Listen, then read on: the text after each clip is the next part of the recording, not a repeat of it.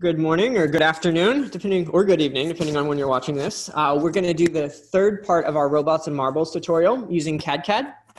So in our last video, we did a live code building, just copying block by block of the configuration file for our robots and marbles. And in this example, we're going to add another little complexity and show what that is, and then run it and show what the different results are, as we've been building complexity from stage 1 all the way up through tutorial 4, and eventually there's going to be some more tutorials. There's currently one we're working on that will include Network X, which is a graph theory tools to show how with cadCAD we can integrate other scientific Python libraries to add more features that are not possible in other tools and allow for more complex analysis. So a brief recap here. We have the robots and marbles. I do recommend going back if this is your first video to just flip through the other videos that we've had, part 1 and 2, just so you're familiarized with the concept. But I'll briefly go here. This is our overview, our whiteboarded example of what we're talking about, where we just have a robot, we have a process, and we have boxes of marbles, box A and box B, and the robot is trying to make the boxes have the same amount of marbles in them. So what we have then, when we have our high-level idea of what we're doing, then we convert it down into the syntax, which we're soon going to be having a little guide that we're going to be releasing that explains what these different components are. You don't need to use this process, but for us, when we get more complex systems, more complex than this, it's just good to always start doing the right process from the get-go. Helps us solidify our large ideas down into a graphing format that then we can put into code. We have, in this tutorial, 2 behaviors. We're having 2 robot arms, because in the real world in complexity, you don't usually have one. You have multiple actors that are doing different things. They have different thought processes and optimization points. So we're having 2 robot arms here. They're each controlling an arm that is trying to increment their box of marbles. So we have 2 states, box A and box B of marbles. So what we're going to have here is the difference in our process here is we're having robot 1 acts every 2 time steps, and robot arm 3 acts every 3 time steps. So they have a different policy, and they're going to act a little differently. As the goal here is we're trying to get to equilibrium, but the arms are going to operate slightly differently.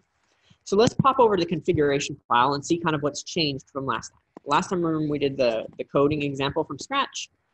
We deleted some of these things we didn't need. We're doing 1 run. We have 10 time steps. We have behavior, which is the robot arm, which essentially is trying to make sure the boxes equal the same. And as we talked about in the first video, we try and go to, when we're initially trying to make a system, we try and first go to math and define what our behaviors and things, instead of just writing in code here, like, what am I trying to do? Am I trying to, if we can do it in simple math, I'm trying to equilibrate the boxes. So here we have the robot periods. This is new. We have a list that shows, remember, robot arm 1 acts every 2 time steps, robot 2 acts every 3 time steps, and we're defining the behaviors here. We're not going to use this behavior anymore, which is our old robot behavior. So we will just comment this out. I'm commented out things we're not using. In Python, comments are just these hashtags right here. So we have the 2 list here, and then robot arm 1 is showing every time step. We are going to operate every 2 when they're equal multiple of 2, and then that's where we're going to call. So we need this. We're calling this robot arm thing because this just equilibrates. This behavior right here is stating that we want to go every 2 time periods. This one says we want to do every 3 time periods because it's calling this list here and seeing where the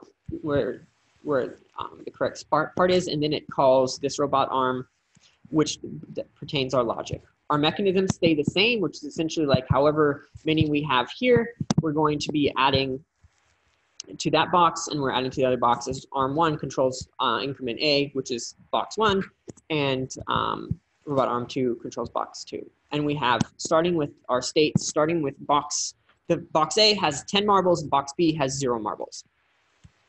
And then what we have here in the policy section is slightly different. Instead of defining 1 robot and 1 robot arm, we're defining 2 robot arms, as they're both acting independently. The rest of these parts are the same. And then when we come in here and run, our results, We have something slightly different here. As you can see, they act initially it's starting the same, they only act every two time steps. So nothing happens the first time step. So 0 is the starting, 1 is the first time step. And then we have some kind of interesting activity. We stay here for a little bit at 7-3, and eventually we hit the equilibrium. And if you see eventually in our initial example, it was 10, 9, 8, 7, 6, 5, bam, then we hit 5. And this was 0, 1, 2, 3, 4, 5. And then we just equilibrated at 5, I believe, at time step 5. Versus here, or I guess it was still 6, the action is a little different. So when we graph it, we get this weird shape. They're still hitting the equilibrium, which we want, but there's a little bit more variation here. And we will have these tutorials posted, as you can see kind of the logic of exactly what happened here. I wrote it out for you, of exactly what happened, how they worked. It's slightly complex, but as you can start seeing, you can have behaviors of different actors interacting with each other, and then add some more complexity, more real world interactions, which when you're trying to do modeling of behaviors and things, behavioral economics, or just trying to see how people are going to interact with your platform, these type of features of having these interactions and different behaviors become very important. It's a great part of cadCAD. Well, as always, thank you for watching, and let us know if you have any questions in our Telegraph channel. And this notebook will be posted on our GitHub page. Thanks.